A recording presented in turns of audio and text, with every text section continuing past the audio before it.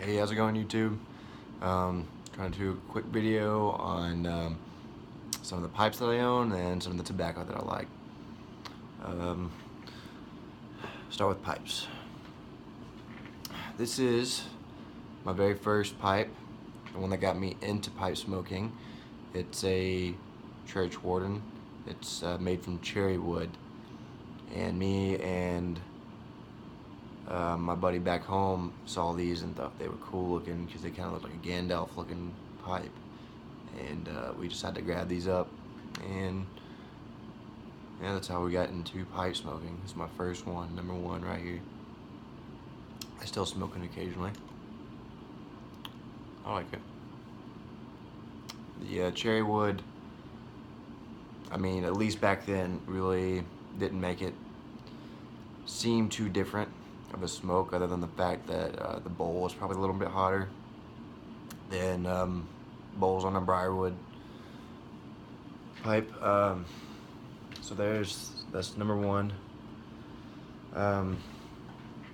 After getting that pipe and realizing that I enjoyed pipe smoking and this is something I wanted to get into, I did research and found that I needed to find a briarwood pipe, a good briarwood pipe. So I went back to the same cigar place that I got that pipe from, and I looked through the briarwood pipes, and I got this one right here. This is an Eric Norning pipe. Excuse me. This is number two. It's the second one I own. It's of course, got one of those big old Norting bowls on there. Good smoke. After that, I think I got this. This is also kind of like along with the first pipe. I also got just a regular Missouri Meerschaum corncob. Good pipe. I got another cob that I like to smoke. Is the Cobbit. This is the dwarf. It sits down. I don't know if, you know, it's flat, so it sits down, kind of like a poker, I guess. But it's a great smoke. I like smoking the Cobbits. They're pretty good. See, after that, I got my first Savinelli. I ordered this off of smokingpipes.com, and I was kind of disappointed when I got it because it was a lot smaller than I anticipated. Like, I don't know if you can tell how big it is, but the bowl's pretty small. It's one of those Savinellis that comes with two stems. It's got a church warden stem that you can kind of switch out with it on. I still smoke it, but I usually just use the short stem. But yeah, I was kind of disappointed. I still like it though. I still smoke it. After that, I got my Bing's favorite. It's my favorite pipe. I smoke only English blends out of this. It's my favorite smoke. If you don't have one of these, I highly recommend getting at least one. I love this pipe. After that, I got my Jake Hackett pipe. Another good one. The draw on this is very open. It's got a nice big bowl. I like smoking not just English blends, but specific blends, I guess. I like smoking my Frog Mortons out of this one, as well as my Nording too. Something about these bigger bold pipes that just smoke Frog Morton a little bit better. I like smoking Frog Morton out of this. I also like smoking Country Squires, Rivendell, a couple other blends. I like smoking a lot of Perique. A lot of blends that have Perique in. I like smoking out of this pipe. Then I got this Savinelli Quandale. I smoke mostly aromatics out of this one. I really like the look and feel of it. This is again one of my favorite pipes. I love all my Savinellis so far. They've all been really good smokers to me. From my experience, they've been great smokes. I got my after that I got my L Dagner. I got it off of DagnerPipes.com. This is I mostly smoke Virginias out of this one. I I love this pipe because I can just kind of throw it in my pocket, or throw it anywhere because of the size and convenience of it, and take it anywhere and just kind of smoke it. Smoke it. Yeah, I love this pipe for sure. It's one of my favorites. I think it's just perfect. My dad, he got this one. He says he loves it too. He said it's smaller than he thought it would be, but it's exactly how I thought it would be for me. I thought it was, I knew I wanted kind of that smaller, easy, portable, more portable pipe, I guess. After that, recently just got, this is my newest pipe so far. This is my Nearip. I did a box opening with this on my last video, I think. And after opening it and just looking at it, something about the way it looks, I decided I was just gonna smoke aromatics out of this one. And it smokes great. I love the way it smokes. I think it looks awesome. It's just got a really cool look to it. Stems, pretty cool.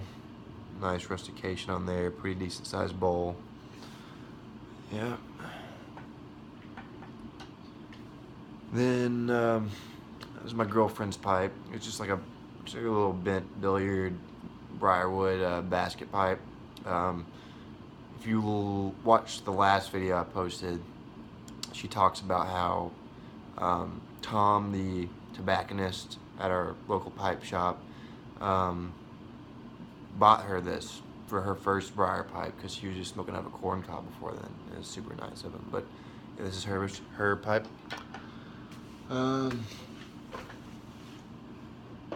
This one was a gift from my father from Christmas. I smoke it occasionally, but I mostly just use it as a display over my bed. It's got my name there, written in, it says Alex in Elvish, I think. I hope that's what it says. But yeah, it's supposed to say my name in Elvish. But yeah, those are all of my pipes so far. I got one that's in the mail that I bought from a buddy I met at the LA Pipe Club meeting. He made me a custom pipe that I asked for and sent me the pictures of it. It looks awesome. He goes on Instagram under the name Garage Made Pipe Tool.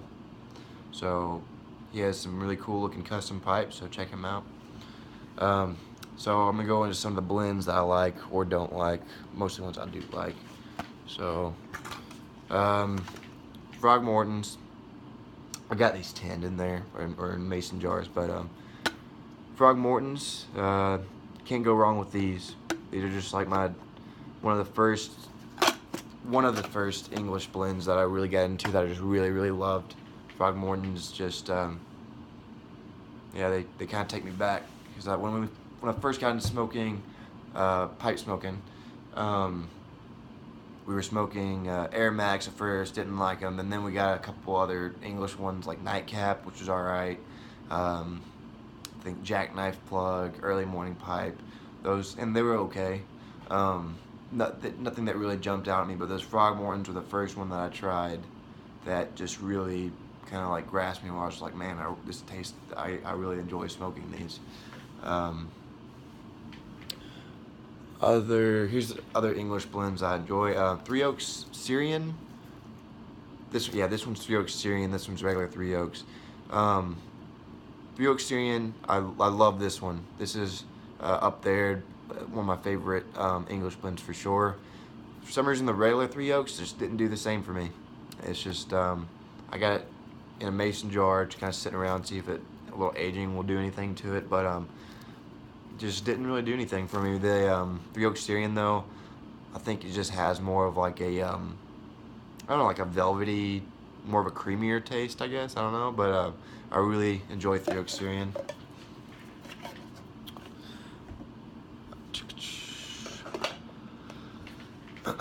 This is another one of those I tried that I was looking forward to it a lot. It just didn't really hit a spot, I guess. So I got it also in a mason jar, just kind of sit and see if it does anything for me later on. This is H&H Vintage Syrian by Mac Baron. It wasn't bad. It was good. just wasn't anything special. I enjoyed it though. See here. See GLP's sixpence. I somewhat enjoyed this one. I opened it and right off the bat, just hated the tin note. It smelled like a vinegary kind of ketchup, kind of cheap liquor. I don't know. It just had a really nasty smell to me. It wasn't very appealing. When I lit it though, it smelled a lot better. Tasted pretty good, a lot better than I thought it would. Just didn't really grasp me though. Like I said, just kind of one of those things that maybe I'll smoke it again out of a different pipe or something and I'll like it, but didn't hate it. Just wasn't one of my favorites. Nightcap.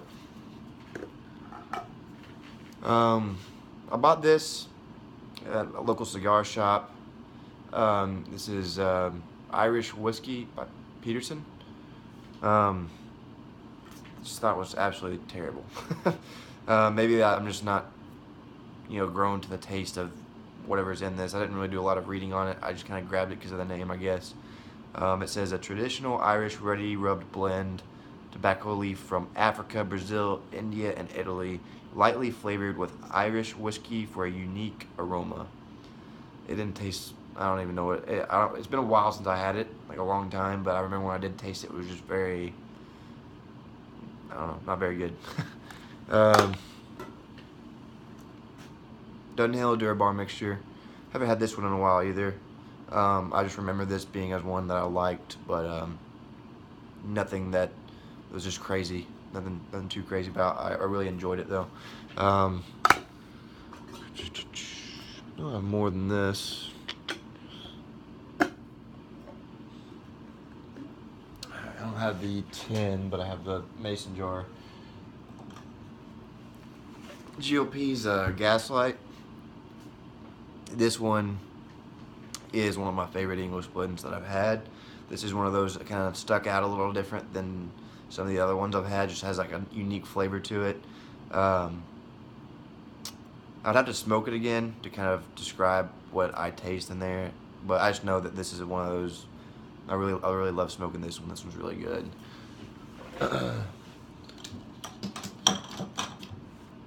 See, plum pudding. My dad really likes this one. He thinks this one kind of tastes similar to Gaslight, the one I just showed.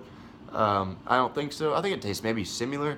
I think Gaslight has a little bit more of like a spicy taste, like a spicy, peppery taste that I kind of like. That this one's missing. This one's good too. It's just, it doesn't hit the spot as much as that Gaslight does for me. But I do enjoy plum pudding.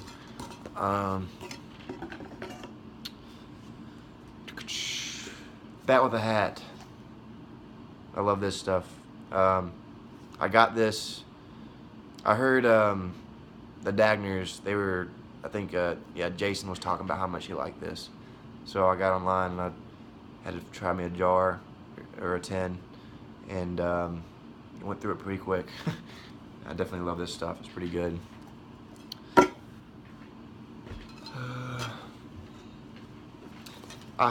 This is Sutliff, Old San Francisco.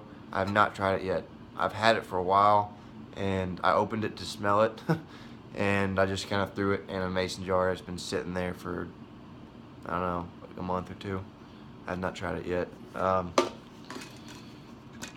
Taste of Summer. Ugh. This was just awful. Like I read it. It got decent reviews for like an aromatic. I like some aromatics. I don't know. This I can't remember what I smoked it out of, but it had like a peach flavor for sure. But it was just like tasted like chemicals. It's like I don't know, like peaches and chlorine. I don't know. That's just what it tastes like to me. Like I really didn't like this one at all. McClellan's Black Shag, another one at my local tobacco shop. I looked up reviews on this one. It didn't get too great reviews. It wasn't, when I smoked it, it wasn't fantastic, but it wasn't awful. And I mean, it was good enough to where I kept a little bit just to try every now and then. And I think it was just kind of basic. It's just like a dark Virginia, I don't know, taste. It was all right. but it wasn't that great. Orlick Golden Sliced. I love this stuff now. When I first tried it, I didn't really like it that much. I smoked this one out of my El Dagner, and whenever I smoked it out of this one, I just loved it. I don't know. I think it's maybe because it's shorter and it was a little, I don't know. It just, I could taste the sweetness that came from this a lot better from this pipe for some reason. But yeah, I love this stuff now. H-Snake H Old Dark Fired. I've heard a lot of good stuff about this.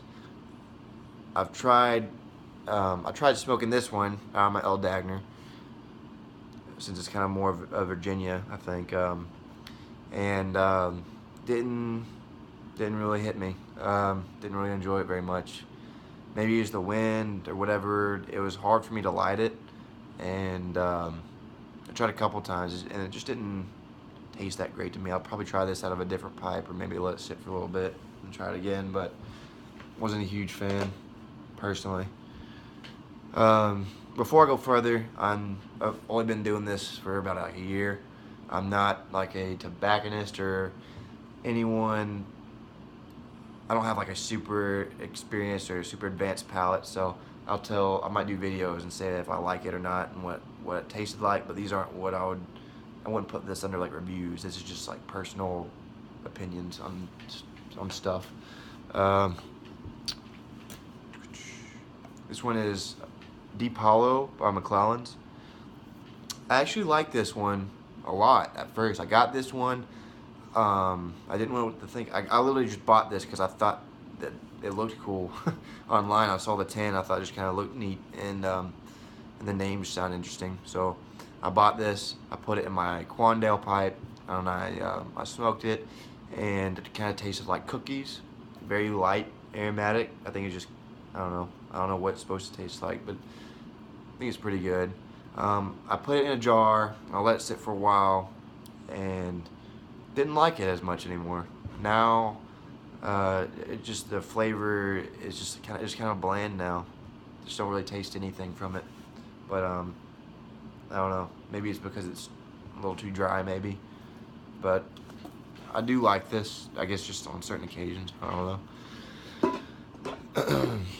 What else do I got?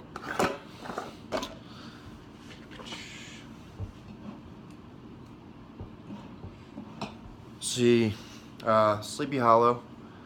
I went home on leave a few months ago, and my dad had a whole bunch of this, and he told me how you could only get it like every October and everything. This stuff is amazing. I love this stuff. I try to only smoke this every now and then, like on occasions or something, because I'm trying to let this one jar last me till next October, because I loved it so much. This is probably all I smoked while I was home that leave, and yeah, I really love Sleepy Hollow.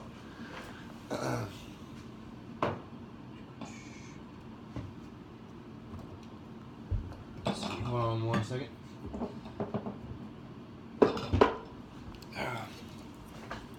These are Country Squires Rivendell and Country Squires, oh, this is Deep Hollow, my bad. Already did that one. Country Squires Rivendell and Country Squires Second Breakfast. Aromatics.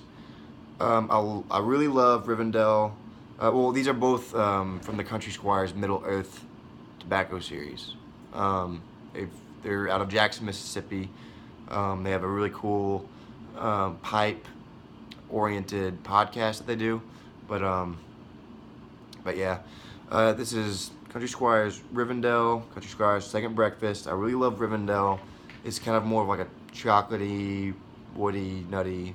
It's got a little more complex. It's a little denser. I don't know. I really like this one. Second Breakfast is a little too sweet for me. It's pretty good, but it just burns a little too hot and a little too sweet. But they're both pretty good. And then the last, couple more. Almost done. And then this one's also from Middle Earth series from the Country Squires, Green Dragon. They made this tobacco whenever they were, they made this tobacco for a long smoke contest, He was trying to make a crowd pleaser, and so this is, I think, supposed to be more of a crossover blend between like an aromatic or an English. I think it might have some lot of key in there. It's like a light aromatic. It's I love this stuff. I'm definitely gonna order a lot more of this from those guys. This stuff is really good. And there's also a couple more from the Country Squires, Cherokee and Choctaw. They're very similar. I don't know which one I like better. They both taste very similar. They're very light aromatics, not too syrupy, light on the tongue. Just really good, nice and sweet aromatics. And then, let's see, hold on.